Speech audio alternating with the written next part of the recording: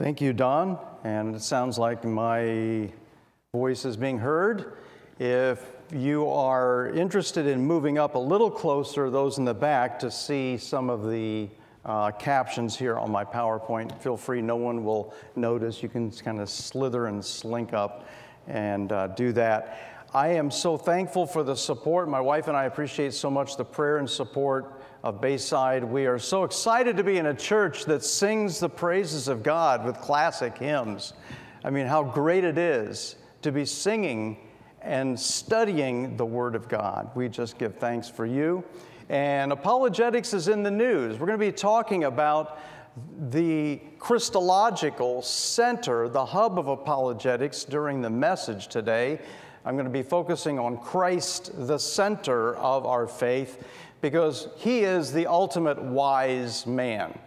He's the ultimate Einstein. He's the ultimate super philosopher. But more than that, he is not just a philosopher who knows stuff. He is the Savior. He is the King. He is the God who became man for your sake and for mine, and entered into our experience and does a dazzling array of ministries that we sometimes we can't sort them out. They're so numerous, but each of them are powerful, they're important, and we're going to work our way through 7 points of his greatness, of his glory, of his deity, of his ministry to us as the wise man. W-I-S-E-M-A-N. Each of those letters means something.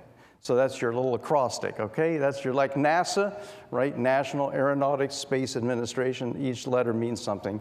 So we're going to be approaching the glory of Christ, the hub of our faith in Christ, but also the hub of apologetics. That's where we're heading in the second hour. The first hour, as I was chatting with Don and the ministry team, I said one thing I could do is talk about how apologetics has exploded.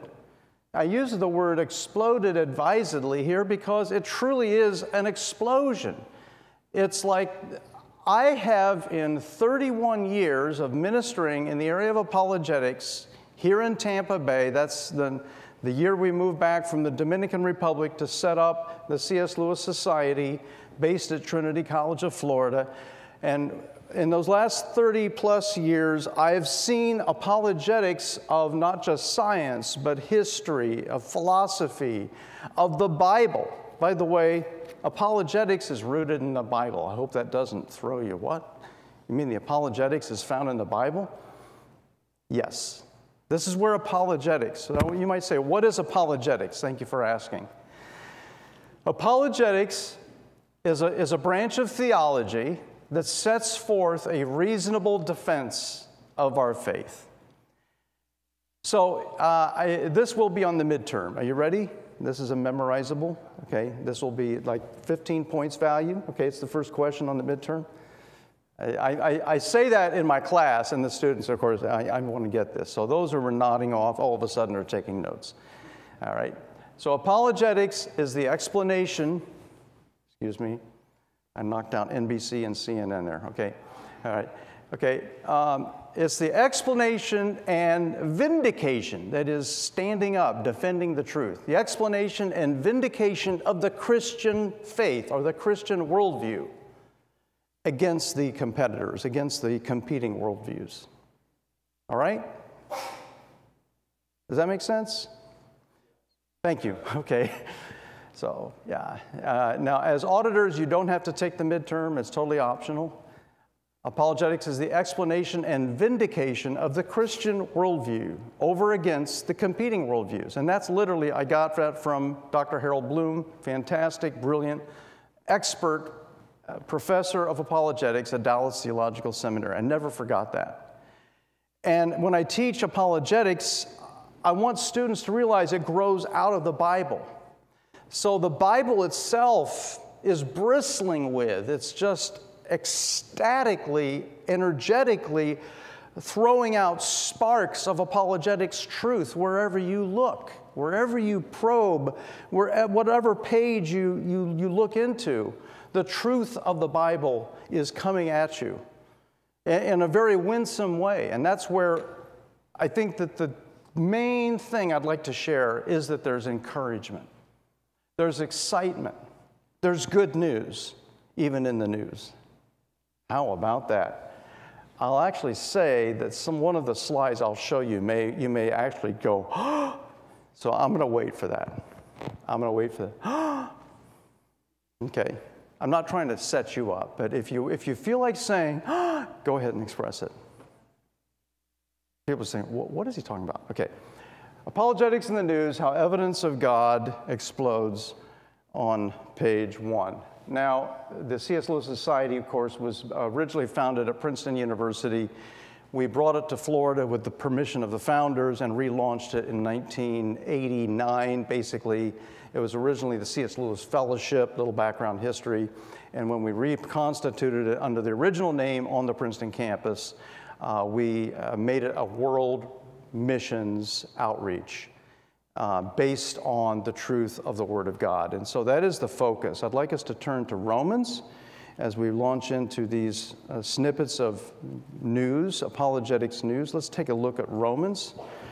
I could take a lot of passages in Acts and read them, but I want to just select 2 quick passages in Romans to remind us that the evidence of God and His handiwork are written in nature, and they're really written on our hearts as well. So Romans 1, 18 through 20. This is familiar territory for most of us.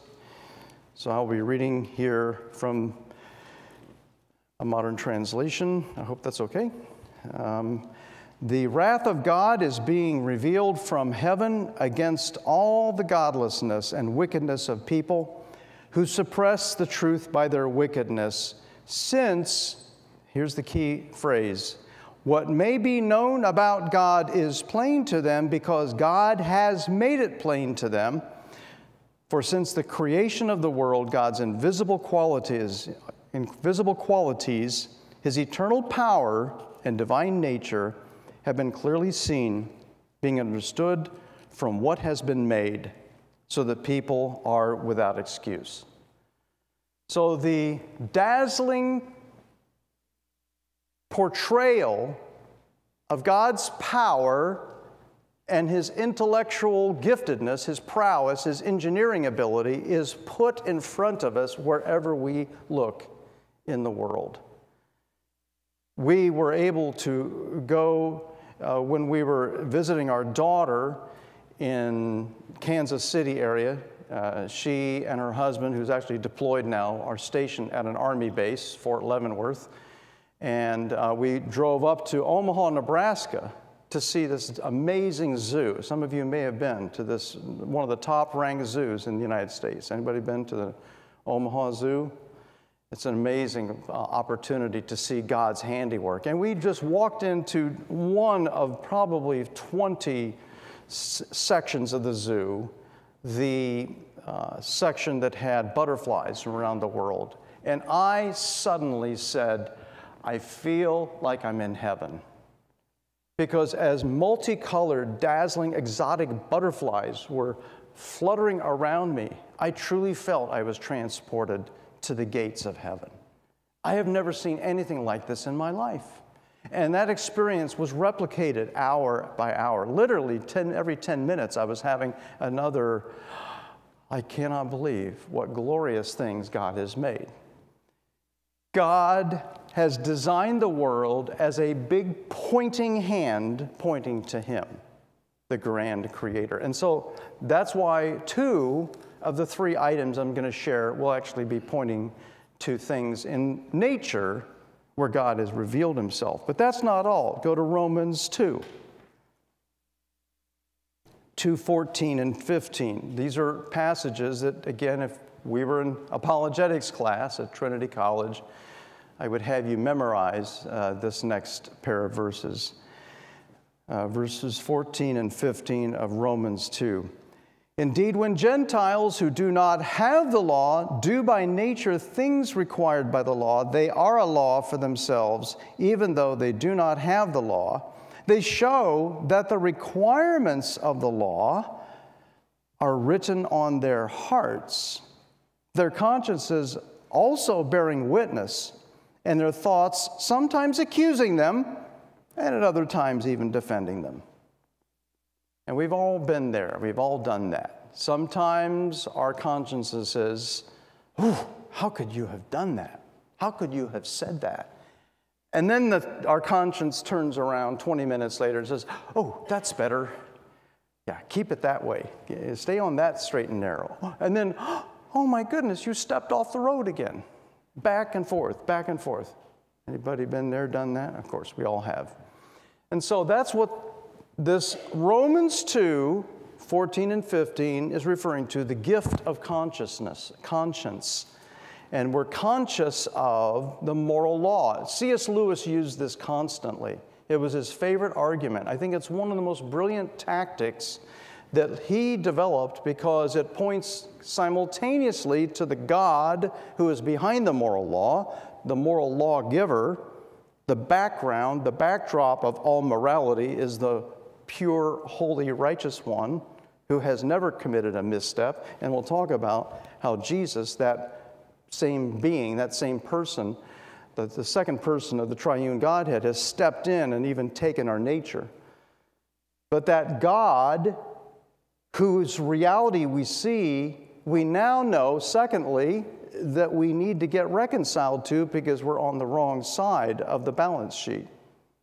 So the argument, the so-called moral argument that Lewis used very frequently, simultaneously shows the reality of God and shows our need of being reconciled with that God. It kills two birds with one stone. What a great way to set up a conversation about Christ. So the approach that C.S. Lewis himself used is especially rooted in Romans 2. Now, as we talk about apologetics in the news, I'm going to refer to 3. I could have gone into maybe 10 or 15 items. So I picked what are 3 the most talked about.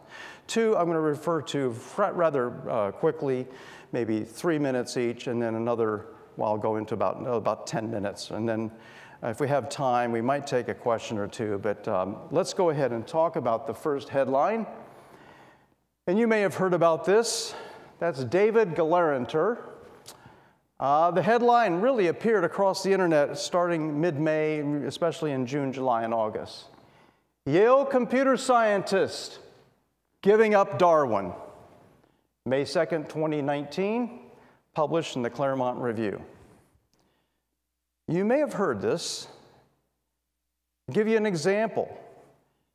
One of the reactions to this story was when the biographer of John Paul II, the late and great Pope, rather conservative, the one that had been the bishop in Warsaw, Poland, George Weigel, when he saw this review, this 20-page "Why I'm Giving Up on Darwin," written by a famous Yale computer scientist, he said, "We of the Catholic faith need to notice this breaking point when a major figure in science at a major Ivy League university has said, done, completely gone, no case can be made for Darwin any longer." He said, "This is a rare moment, and from now on, we need to include this in our Roman Catholic evangelization campaign." Now, I've got to ask you a question. How often have major figures in the history of Catholicism questioned Darwin's theory? Never. They made peace with Darwin back around 1900. They said, well, you can go ahead and work in anything you want as long as you don't question the creation of the human soul. Don't encroach on that territory, but you can do anything you want with the body. And they kind of made a compromise. I think it was a very extremely unwise compromise, but that's what they did. The popes and all the bishops. And then the problems occurred, and of course Michael Behe himself, leader in the intelligent design movement, is Roman Catholic, and he was bringing very powerful critiques. We'll get to him later. And so when George Weigel basically saw what happened, he said, boom, major development. I am making steps, taking action to include this development, the breaking down of Darwin's theory in everything we're doing now in evangelizing the world and bringing the Catholic faith to unbelievers and re-evangelizing our lost members who've been sucked out due to Darwin's theory. I think that's interesting. I think that's fascinating and it's noteworthy. Now, David Galerenter has made some comments. I actually have a copy, and I'd like to give to, or email, if I can, to Harley and Don Rice and the leadership, a copy of this essay, make it available. Maybe you can even post it. Anybody wants to read it. The Claremont, it's a brilliant essay. It shocks you. And when this went public, here's some of the things. By the way, he is one of the pioneers of all of computer science of the last 30, 40 years. I think he's in his early 60s now. He's Orthodox Jewish. And because of reasons I'll explain in a minute, people have not attacked him. He has tenure. Okay, of course, that means you cannot be fired. But he's celebrated as a unique, eccentric, hard to predict what he's going to ever say kind of figure. And so because of that, when he said this, they said, wow, that's a little bit extreme, but you know, you never know what he's going to say. But he's still highly respected. He said the key for him was carefully reading Stephen Meyer's book. Well, some of you know Stephen Meyer, head of the intelligent design movement, wrote Darwin's Doubt, and that's based on the Cambrian fossils, the Cambrian explosion. And his careful book then produced another book debating Darwin's Doubt. He read those two books, and then he read a book by the rather eccentric, pompous, but very helpful to us, scientist David Berlinski. Some of you heard of David Berlinski. He's a mathematician, philosopher. He's very entertaining. I'll show you a picture of him being interviewed with Meyer and David Galerenter here in a moment. So he read Meyer's book. He read the book that came out of that book where Meyer and his colleagues defended their work. And he basically said, few open-minded people will finish it with their faith in Darwin intact. Let me repeat that. Few open-minded people will finish it, that is Meyer's book, with their faith in Darwin intact. Key word, open-minded. See, we had a rare, open-minded Jewish intellectual, lifelong lover of Darwin's theory, worked it in with his Orthodox Judaism somehow. And he said, I feel rather wan and rather wistful and rather sad, but the evidence is clear. It's overwhelming. This theory of Darwin, while beautiful, is no longer tenable for anyone who clearly thinks. The explosions since May regularly are happening. About every 2 weeks, another person is awakened by this public declaration that Darwin is gone by a major Yale figure. He added at the end of his 18-page essay, this is a landmark book in the history of Darwin's theory and the discussion surrounding it. I'd say we have reached a turning point. He said, Stephen Meyer's thoughtful and meticulous book, Darwin's Doubt, convinced me that Darwin has failed. People say, oh, it's because of the religious pressure. It's your Orthodox Judaism. And so he addresses that. About 2 pages in, he makes this comment. I actually won't read the comment. You can read the essay yourself. He says, if people talk about religious fervor, he says the religious fervor is on the Darwin side. He said those are the ones who are talking with great veins in their neck, bulging like, very tense and emotional and strident attitudes and trying to marginalize people. It's Stephen Meyer and his colleagues in the intelligent design movement who are speaking with calmness and rationality and science, science, science. He said all the religious fervor is on the other side. It's acting like a new religious system to prop up their beliefs when they don't have any religion left. This is a Yale #1 computer science leader of the last 40 years. I'd say that's headline news. And by the way, his name is Galerenter, so you have to add another syllable in his name that's not there. So if you want, I'll give you a little tutorial on how to pronounce his name later on. There actually was a very interesting interview done by the Hoover Institution at Stanford University. That's Peter Robinson. It was conducted in Florence, Italy, and you'll see Peter Robinson on the left. There's Stephen Meyer. There's David Berlinski, and here on the right is David Galerenter. You can actually see that. It's about a 1-hour interview, very worthwhile to hear. Berlinski's failing a little bit in his health. He's getting a little bit feeble. The other two guys are rather robust in their comments, so I thought I would make you at least aware of this exciting breakthrough. Now, people may say, are they attacking Galerter? Well, as I said earlier, because of his esteem that he has in the academic world, not only at Yale, but beyond that. He's an expert in the history and ideas of art. He's an expert in about 15 different fields. 15 different fields. He's a very restless intellectual. And that's why when he saw the work that Stephen Meyer had done and heard about it, he says, I got to just dive in. And the result was just life-changing for him. He says, now, intelligent design is a theory. I understand it. I'm not buying it, but it is there on the table. It is now in the running as one of the possible answers. So you say, is he an intelligent design proponent? I would say, not yet. Stay tuned. But people are not attacking him because, by the way, he already was attacked in the early 1990s, physically attacked. You may be aware that there was a guy named the Unabomber, a guy living out in the woods who had a PhD from, if I remember, Caltech, and he had hatred for cutting-edge technology. He became aware a guy at Yale was pushing the development of new computer systems, and he concocted a bomb, wrote the name David Galerter, sent it to his office, and David Galerter opened that bomb from the Unabomber, and it almost blew his hand off. So he was one of those who barely, just barely, with the help of an emergency medical team, survived an attack by the Unabomber. That's why his right hand has a black glove on it. He is a survivor. He already was attacked, and so I think he's given extra deference because of that. Interesting story, is it not? 100% amazing headline news. Well, let's move on. Archaeologists find evidence of a Babylonian conquest of Jerusalem as told in the Bible. This is our second headline news. Upper left-hand corner, CNN.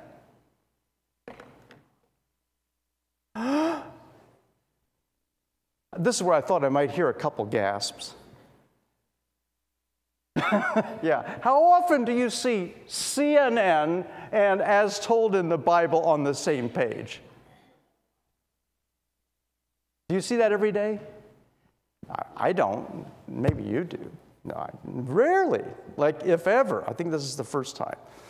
When I saw this, I added this to my PowerPoint. This was not in my PowerPoint, but at a very early hour this morning, at about 6:45, I saw this page, and I took a picture. I said, I've got to put this in.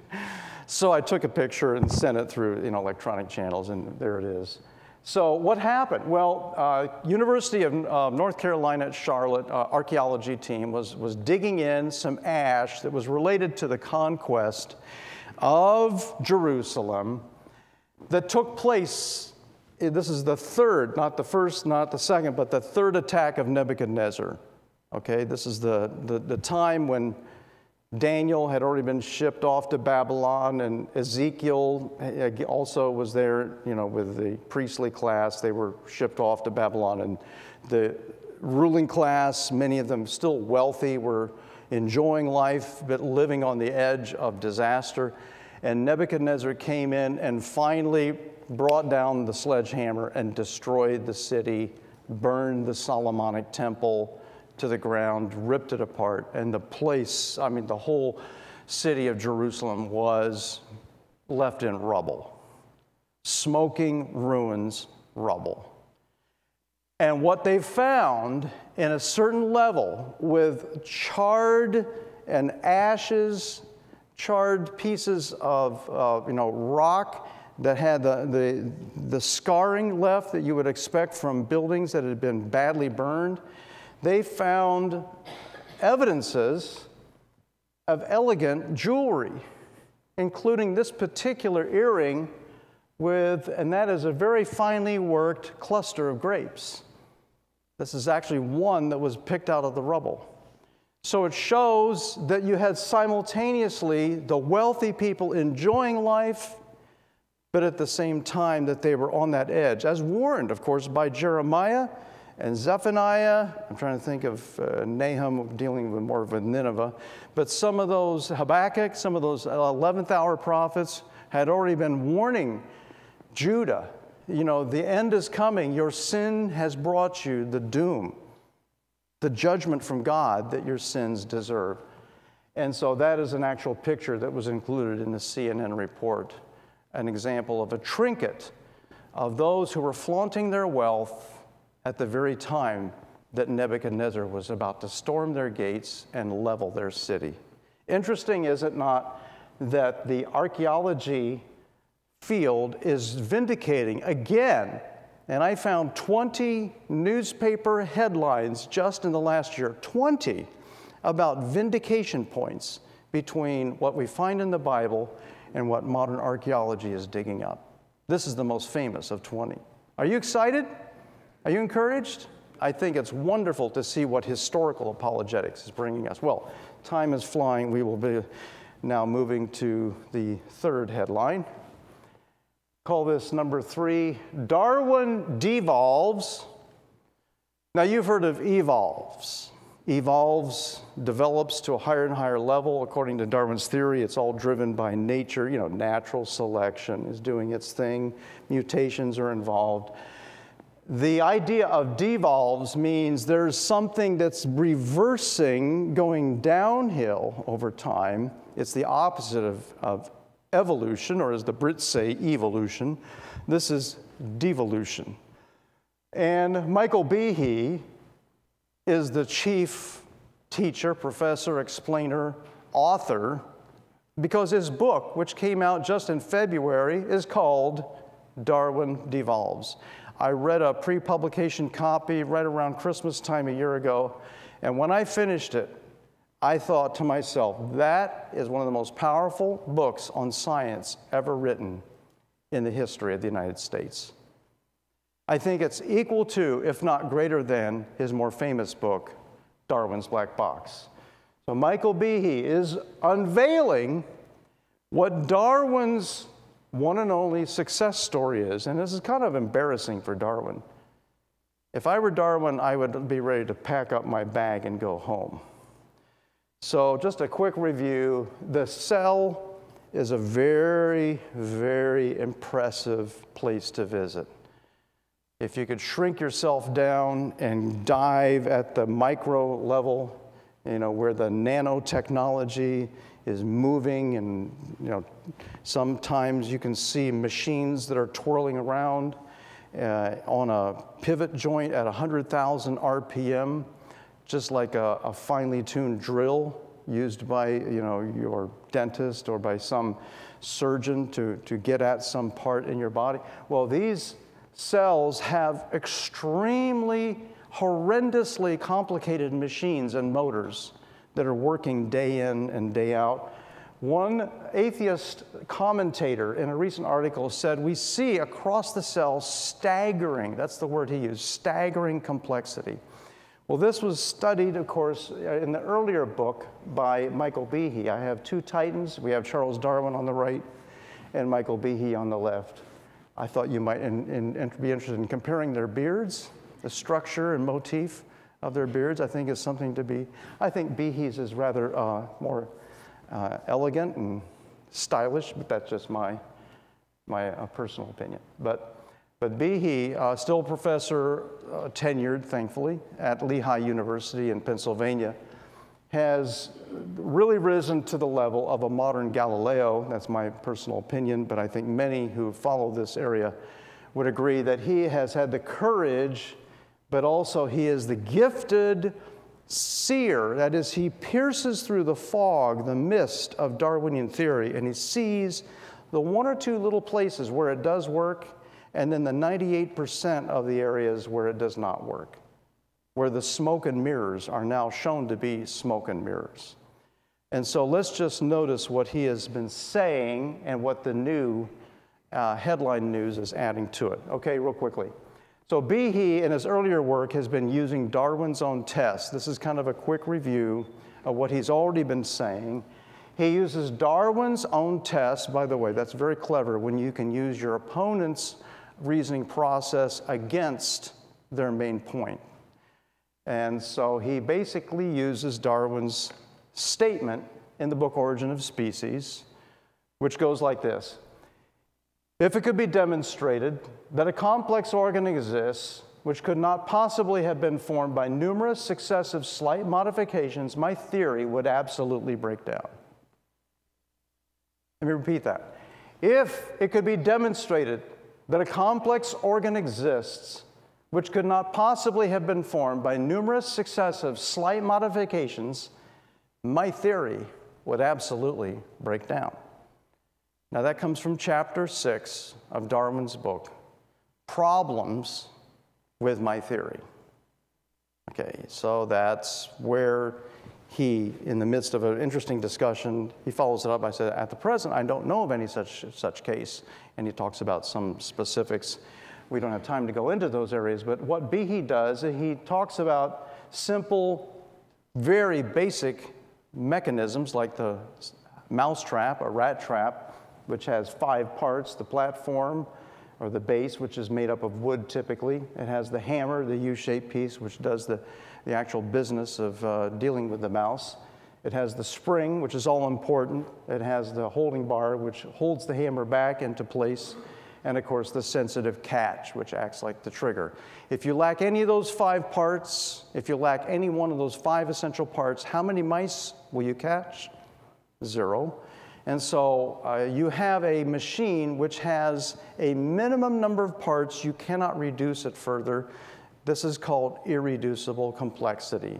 And if this was a class, again, I would say that will be on the midterm. This is a phrase that has been around since 1996. Even the New York Times, when Behe published this information, or this critique of Darwin, praised his work. Yes, I'll repeat that.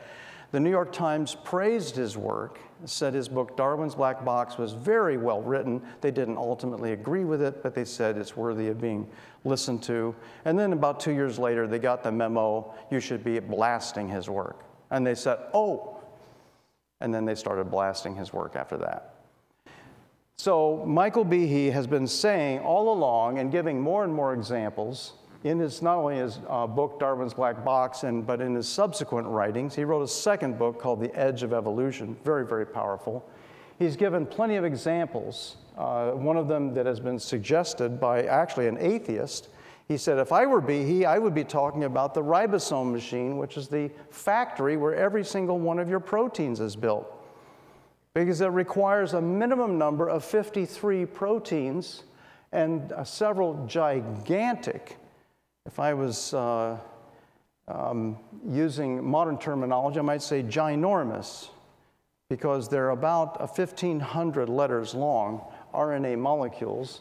And if you'd lack any one of those 53 proteins or the 2 ginormous RNA molecules, you cannot produce a single protein for your body. And without proteins, how long would your body live? It would die. You would live a matter of maybe an hour or no more than a day, let's say. So this is the most basic machine of all. It is a powerful, dazzling example of irreducible complexity. The cilia that whip back and forth along your windpipe that enable you to have a clear breathing tube are amazing. They have 200 integrated parts, of which all of them are necessary. The hairs are actually able to move back and forth. If the hairs on my head were moving back and forth, that would be rather odd, wouldn't it? You'd be looking at my head and saying, what's going on up there? But hairs on your windpipe do need to move, and very, very tricky technology enables that to happen. I'm not going to go through the whole Rube Goldberg, how the water goes down this drain pipe, fills into the beaker, raises the cork level to where the little needle finally punctures the little paper cup filled with beer. The bird becomes inebriated, stumbles and falls off into the spring, propels it to the platform.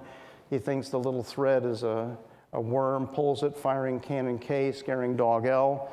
And his rapid, as he flips over, his rapid breathing raises and lowers metal piece N and scratches the little mosquito bite. This is called the mosquito bite scratcher mechanism. Okay, it was invented by Rube Goldberg. You may have heard of Rube Goldberg. And this is an example, according to Michael Behe, of how complicated blood clotting is.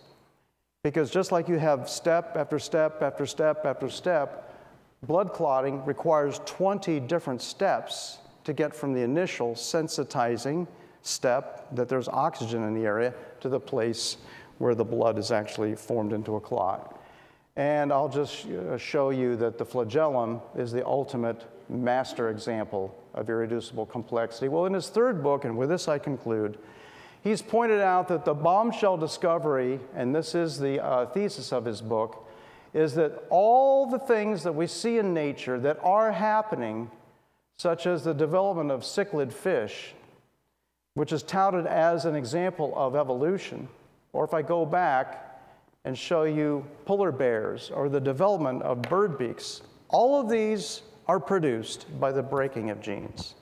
In other words, the only genetic changes that are happening are where genes are worn out, cut into, damaged, are basically degraded. That, and only that, is where Darwinian theory is making micro changes. Are you impressed? I'm not impressed at all.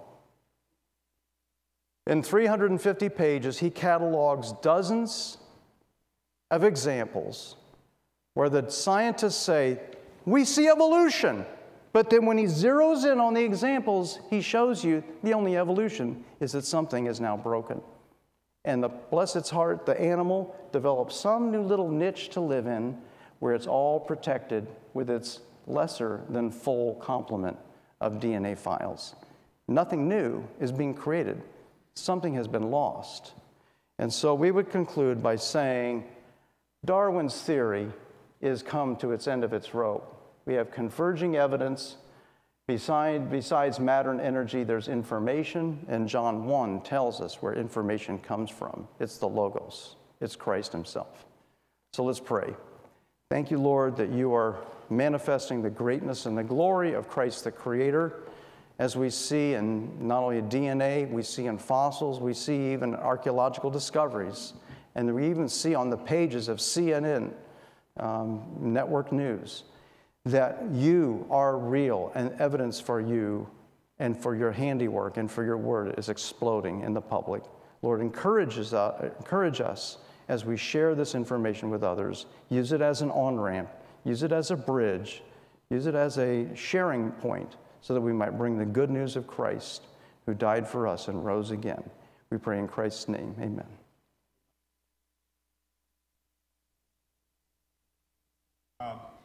Tell us about Reboot Tampa Bay and Illuminate Tampa Bay that's upcoming. Okay. All you'd like to know about. So we are blessed to have a new relationship, a very working, close partnership with RZIM, Ravi Zacharias International Ministries. And although Ravi himself is busy in some international ministry in January and February, we have the second Saturday of January, January 11th, we have a team of, I believe it's now 7 people coming in, some from England, some from around the United States, to Bay Hope Church in North Tampa to minister to 600 teens the message of Christ and apologetics, to equip them to live as radically obedient, trusting, transformed teenagers, ages 12 through 18. And this is called Reboot.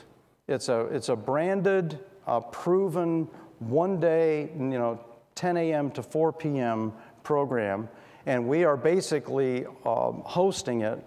RZIM, the Ravi Zacharias team, is coming in to do that on that one day.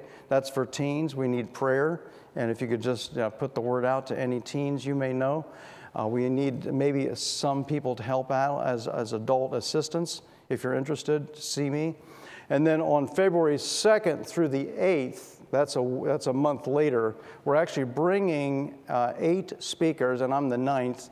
We're bringing 8 Ravi Zacharias speakers, again, from overseas and the U.S. mainly.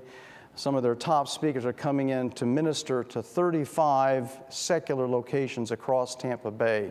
Some of them will be open to the public if you wanted to come to these secular locations to minister the gospel, the message of Christ, using questions that people have.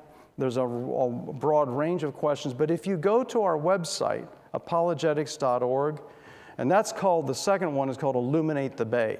You can also go to the website called illuminatethebay.com, illuminatethebay.com. Okay? Does that help? Thank you. Thank you so much for allowing me to share that. So thank you. God bless you.